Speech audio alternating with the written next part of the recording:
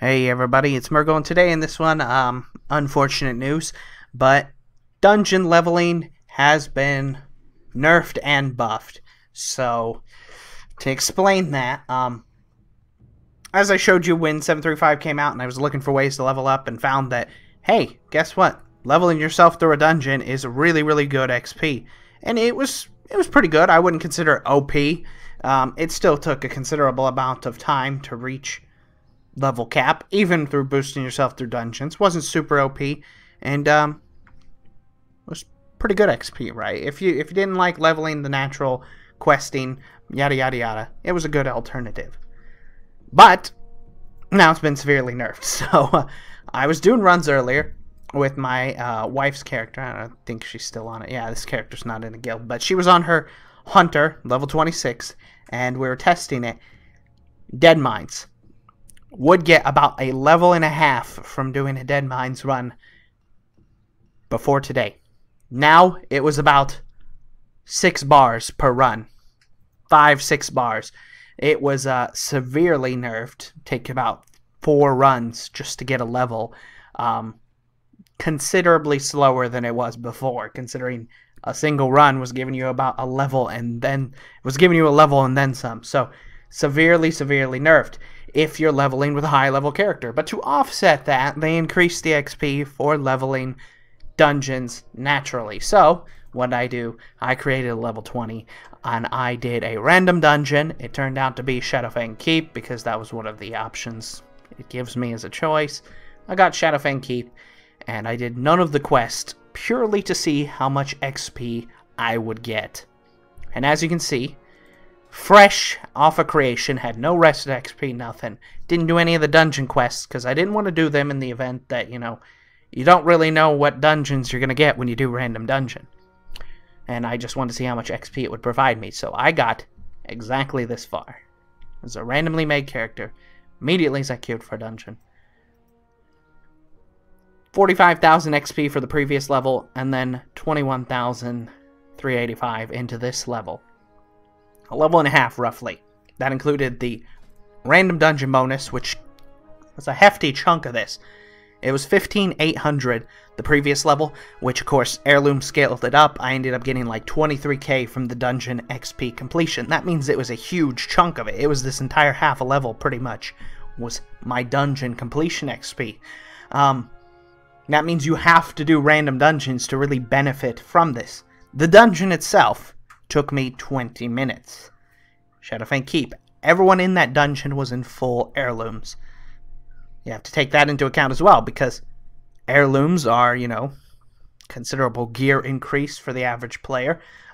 Keep in mind that I wasn't wearing many of the other slots because it was just a fresh created character, so I'm missing, other pieces of gear, but overall, it's a big nerf and buff.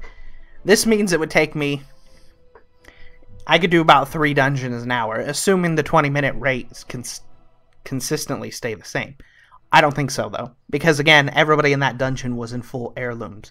If not everybody is in full heirlooms, it's going to slow the dungeon down a bit. Maybe they have better gear, because I think they've made it so, certain gear is actually better than heirlooms. It just lacks the XP bonus.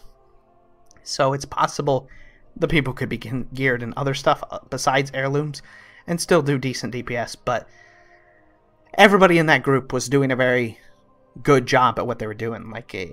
The healer didn't let anybody die. We didn't wipe it all. Things like that. So it was going fast.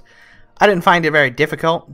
The dungeon's just slower because you aren't face rolling anything, but we were pulling 5 or 6 things at a time, and I found no difficulty in the dungeon. So if you could find a group that could considerably do that rate of, pulling and things like that, you could get decent XP from dungeons. I, however, do not think it is worth it at all to use a max level to run yourself through dungeons again. Nor do I think the change really compensates the time increase, because that was really the fastest way to power level. Now you're SOL, pretty much. You're not going to power level at the rate that you could with running yourself through dungeons, with maybe the exception of whenever you can enter Black Rock depths, because this place has mostly nothing but bonus objectives inside the dungeon.